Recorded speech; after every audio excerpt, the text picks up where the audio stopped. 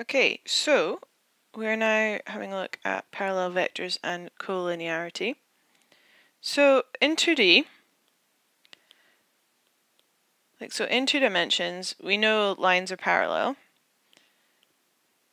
if their gradients are the same. Okay, and we've known that since doing level 4, right? So we know lines are parallel lines if their gradients are equal. Okay, so that's just a wee reminder. Okay, so with vectors, we know that they are parallel. We know that they are parallel if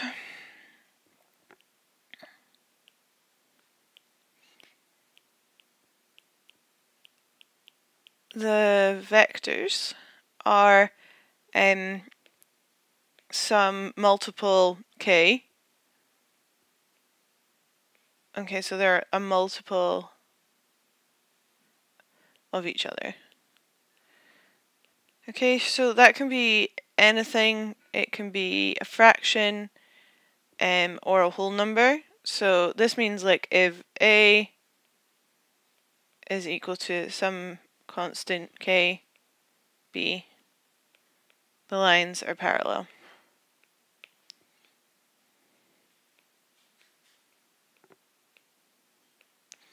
So an example of this, so if we've got a which is equal to 4, 6, 2, and we've got b which is equal to 6, 9, and 3.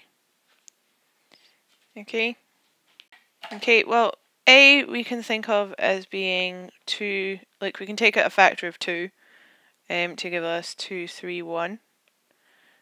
And b we can do the same and take a factor out and get 2, 3, 1, but it's 3 times that instead. So therefore a and b are parallel as a is equal to 2/3 of b in that case. Yeah? So as long as you get any kind of fraction or any multiple of each other, those lines are parallel. Okay, so we'll go on and talk about collinearity. Right, so first things first is what is collinearity? So things are said to be collinear or if they are in a straight line. So that means like 3 points are collinear if they're all on the straight line, the same straight line. So for example, if you've got a line and you're plotting points, those are all collinear. Any points on one line that you can pick, they're collinear. There's lots of different kind of ways that things are collinear. So collinear means on the same line, so or like in a straight line. Okay.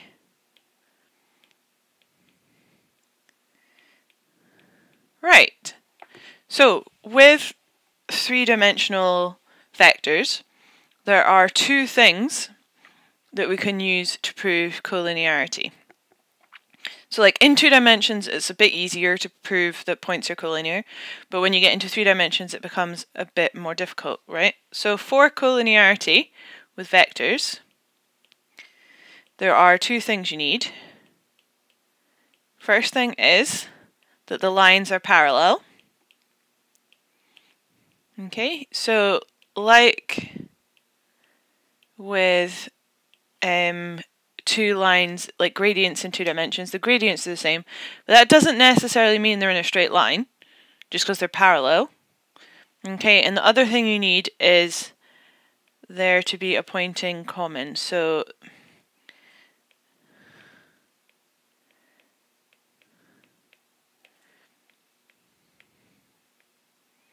right? So the most important skill we need to do to be able to prove collinearity is to be able to prove that the lines are parallel. And as long as the lines are parallel and there's a point in common between the two lines, or the two vectors, in this case, then they are collinear. Okay? One of the really important things on this, which I will stress over and over again as we're doing the examples, is that for these you need to write a sentence at the end. You can't just do the work and leave it, you need to explain and say your answer. Right, so an example would be, are the points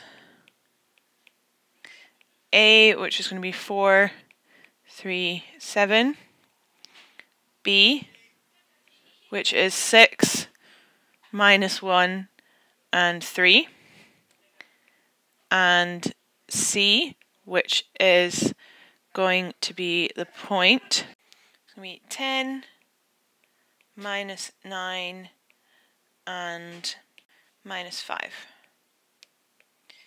And we're saying, are they collinear?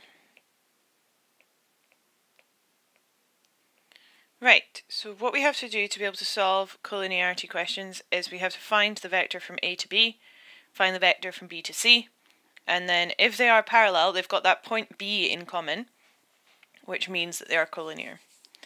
Right, so we find A to B, which is B take away A. So we get 6 -1, 3, take away, and then A, which is 4, 3, 7. So when we do that, we get 6 take away 4, which is 2. We get -1 take away 3, which is -4. And then we get 3 take away 7, which is also -4. Okay? And then for our second one, we've got to find B to C. So B to C is C take away B. So we have 10 -9 -5, take away 6 -1, 3. So we have 10 take away 6, which is 4. We've got -9 take away -1, so that's -9 plus 1, which is -8. And then we've got -5 take away 3, which is -8. And we can think of that as being taking out a factor of 2. So we get 2 -4 -4. Okay, so there you can see that these points are parallel because one is a multiple of the other. And we've had point B in both of those, so that is telling us that there's that point in common. So we've got the 2 points, or the 2 things we need for collinearity. So now we need to write a sentence. So therefore, AB and BC are collinear as they are parallel.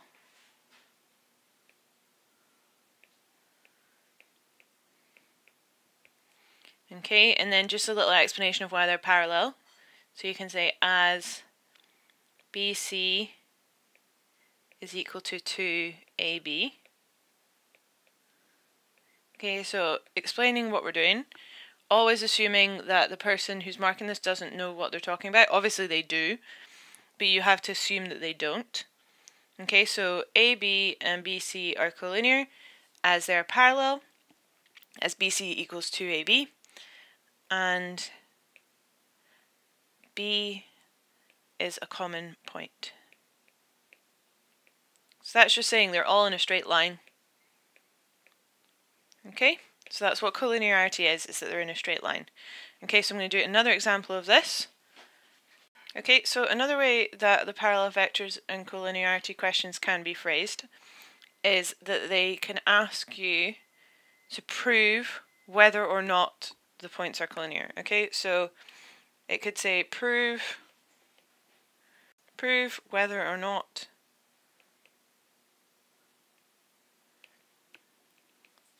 the points, let's this time call them P, Q, R, are collinear,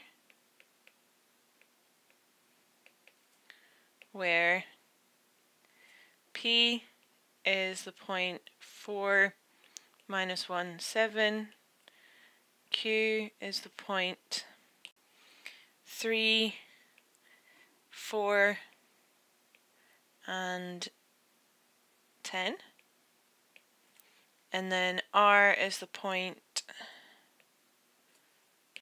R is going to be 0, 18, and 16. Okay, so we have to prove whether or not these points are collinear. So the way to do this is to find out if these lines are parallel with the point in common. If they are, then they're collinear. If they are not, then they are not collinear. Right, so we do PQ, which is Q take away P. Remember, it's always the second one, take away the first one. So we get 3, 4, 10 minus 4 minus 1, 7.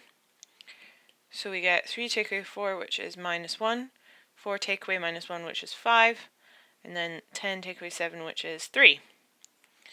Okay, and then we have QR, which is R take away Q. So we have 0, 18, 16, take away 3, 4, 10. Okay, so we've got 0 minus 3, which is -3. Okay, so it's looking like it could be something at the moment, but we can't tell for certain. And then we've got 18 take away 4, and we've got 14. Oh, something's gone wrong, right? Well, not necessarily, but then we've got 16 take away 10, which is 6. So you can see here that there is no multiple we can pick that will make these parallel. Because, like, if we take out a factor out of the second one, it would need to be -3, 15, 9 for it to be any, like, a multiple of PQ. Okay, so these aren't parallel, so we just need to say that. Okay, so that means that the points, okay, remember I said we need to always put a sentence. Okay, so the points P, Q, and R are not collinear, as PQ is not parallel